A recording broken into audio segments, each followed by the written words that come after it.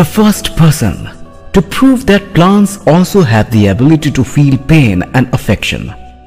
Jagdish Chandra Bose was an Indian polymath whose research has extensively contributed to the fields of botany, physics, archaeology and radio-science.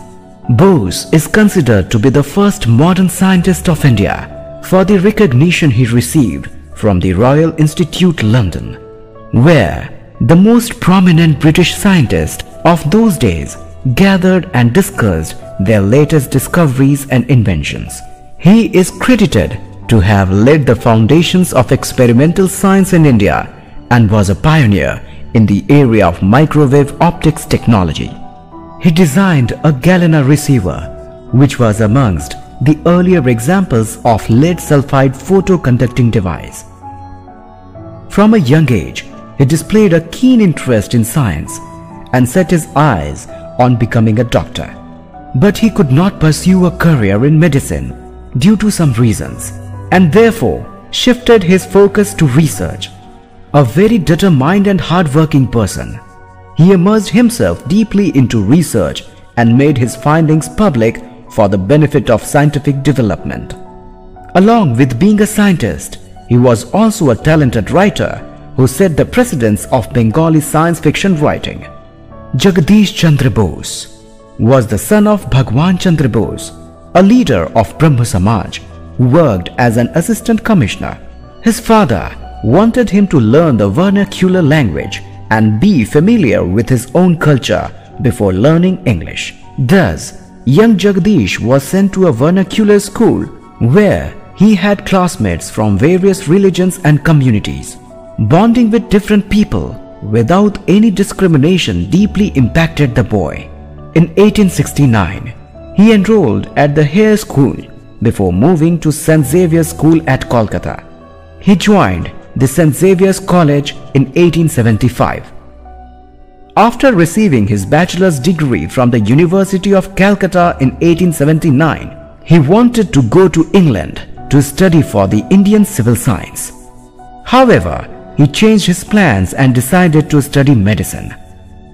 This plan too did not suit him, and once again he had to consider another option. Finally, he decided to study natural science and secured admission in Christ College, Cambridge.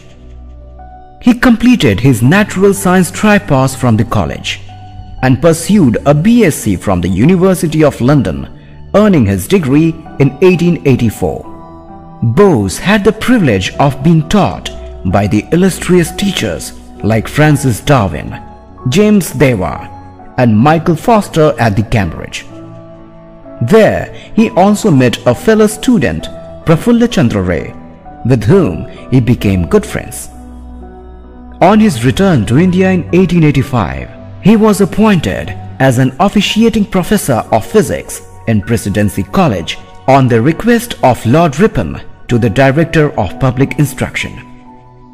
In his first job, Bose became a victim of racism as his salary was fixed at a much lower level than that of the British professors. As a protest, Bose refused to accept the salary and taught at the college for 3 years without payment. After some time, the Director of Public Instruction and the Principal of the Presidency College made him permanent and paid him his full salary for the previous 3 years. Such was the character of J.C. Bose.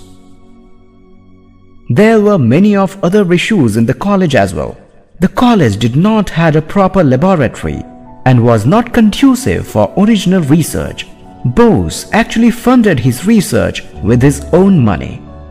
Starting from 1894, he experimented on the Hertz-Sun waves in India and created the shortest radio waves of 5 mm. He conducted the first communication experiments in 1895, becoming the pioneer in multimedia communication.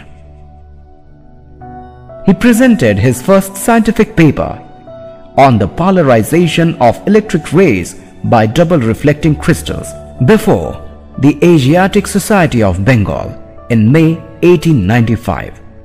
His papers were later published by the Royal Society of London in 1896.